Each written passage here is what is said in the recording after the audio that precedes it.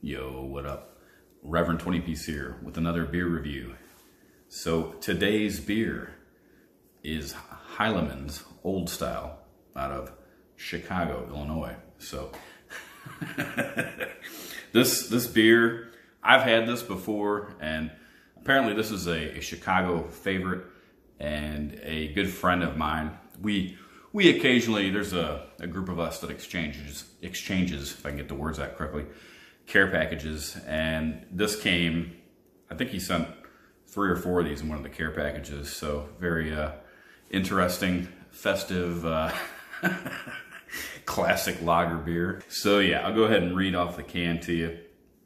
So this says, Heileman's Pure Genuine Old Style, Classic Lager, Sparkling, it's I think I might have read that out of order. Old World Methods, Choicest Hops, Sparkling Pure Spring Water. Sounds good. But yeah, so this is, according to the can note, this is made by the G. Heileman Brewing Company out of Milwaukee, Wisconsin. Although on their website, there is a discrepancy because it's clearly made by Pabst out of Chicago, Illinois. I'm not sure exactly which brewery brews this, but you know, it is what it is at this point. So one other thing before I move on, the can is really, it's pretty interesting if you get a chance to if you ever pick these up and take a look at them. It has like this medieval / pre-industrial revolution style scenery going on the can. So yeah, that's kind of different, kind of interesting. But anyway, so the price, I didn't buy this, I got it as a gift, but from what I could tell by doing some quick internet research, it's about $9 to $10 for a 12-pack, cans and bottles, roughly the same price. So it is 4.64% alcohol by volume, IBU, not sure. Couldn't find any stats on that based on the can or through the quick internet research Google machine. And so yeah, so let's go ahead and just get into it as far as the look, smell, and taste. So this is, check this out.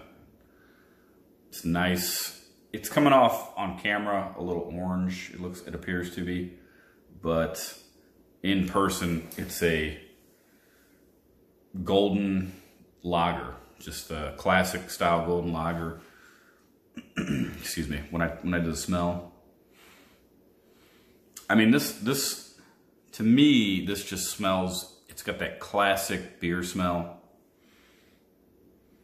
It reminds me like of the ballpark, going to a ball game, something along those lines. So I'm nothing obnoxious, out of line, just a regular, normal, not overpowering beer smell.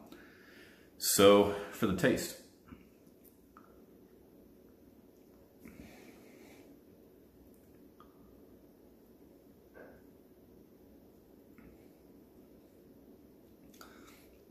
I would say for me,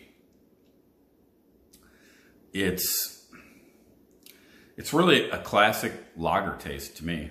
Little, not overpowering, not too strong. It has a little bit of sweetness to the taste, at least to me.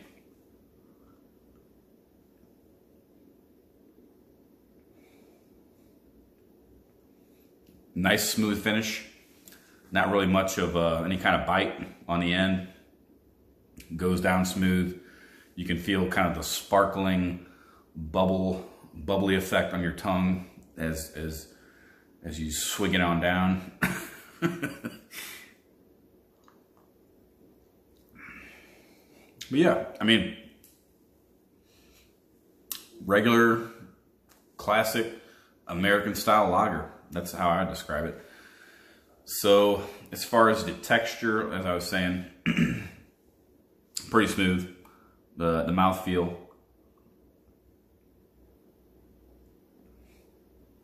I'd say pretty light mouthfeel, pretty light, along with the smooth texture. Not real heavy, not real filling beer.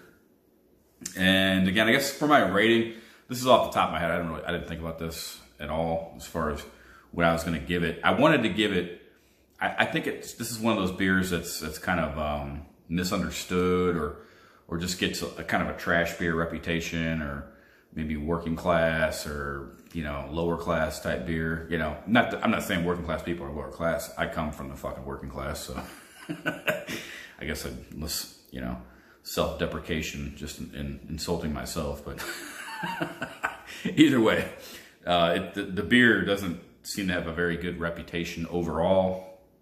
Although I do remember, this is probably at least 15 years ago, but there was some guy, he lived up in the Chicago area, and he had bought this coffin and had it screen printed with old style graphics. He wanted to be buried in old style themed coffin, so that was kind of interesting. But anyway, I guess to the rating, Beer Advocate's got it listed as a 67 out of 100, which is a poor rating. It's got a 2.8 out of 5 stars on Untapped, so, you know, not a real good reputation.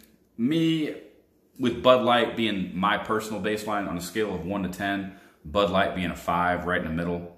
Just, I may reevaluate that too at this scale, but right now, Bud Light's the baseline, you know, standard, just regular beer. That may not be the right baseline for everything, so I may come back with a different scale at some point, but for right now, Bud Light's the baseline at 5. I'd probably give this, I give it probably a 7, I don't know, for me, at least in this style, classic American style lager, at least a 7.5, you know. I don't, well, I'm trying to think of the right way to say it. I definitely, if you've never had it and you like a classic American style lager type beer, give it a shot, give it a try. I definitely, it's not sold in this area. I live in Northwest Arkansas, for those who are unaware. It is not sold here, but if it were, I'd probably buy it every now and then, you know, just to kind of sit around, casually drink. 4.6%, not gonna get you too rocked. So, yeah, I think just for an average American lager beer, it's pretty good. I could see myself drinking this at the ballpark, at a you know, Wrigley Field at a Cubs game, enjoying myself on a nice summer day with some old style. So, anyway, that's what I got for today, and that's my review of Heileman's Old Style. All right, take care. 20 out.